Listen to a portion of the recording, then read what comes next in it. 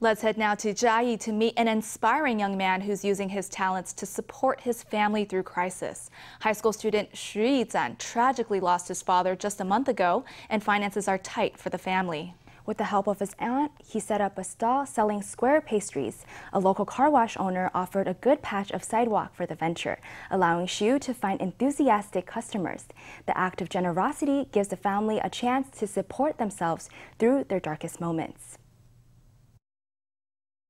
Pushing a trolley onto his patch, Hsu Yi-chan sets up shop on this street corner. He's got lots of pastries to sell, and before long, the customers are rolling up to pay the bill. Business looks pretty good. Hsu is grateful to the owner of the land, a local car wash owner, for letting him use this prime spot.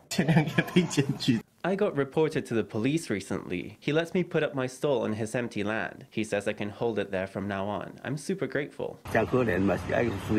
I felt so sorry for him. He had a need. I'll do whatever I can if I can help. Previously, Hsu set up shop in Chiayi's Yojan Park, but was reported to the police. Now, with this business owner's support, things are much easier. Hsu is currently studying in the Food and Drink Department at Dongwu Senior Industrial Home Economics Vocational High School. His parents divorced when he was a child, so he and his brother grew up with their dad, grandmother, and aunt. But the family was devastated 5 years ago when Hsu's father suffered a stroke. His youngest aunt, Hui-ping, had moved to the north but returned home to Chiayi with her husband, determined to take care of the family. That's when the family street stall opened.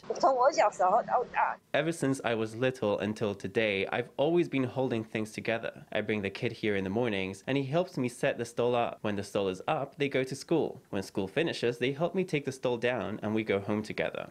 Hui-ping is a woman carrying immense responsibility. Her brother suffered a stroke, and her mother is blind and receives long-term dialysis. Her older sister is deaf. She takes care of her own child as well as 2 nephews. Altogether, she and her husband provide for 6 relatives. When the young man's father passed away last month, he began selling these square pastries after school to help shoulder some of the burden.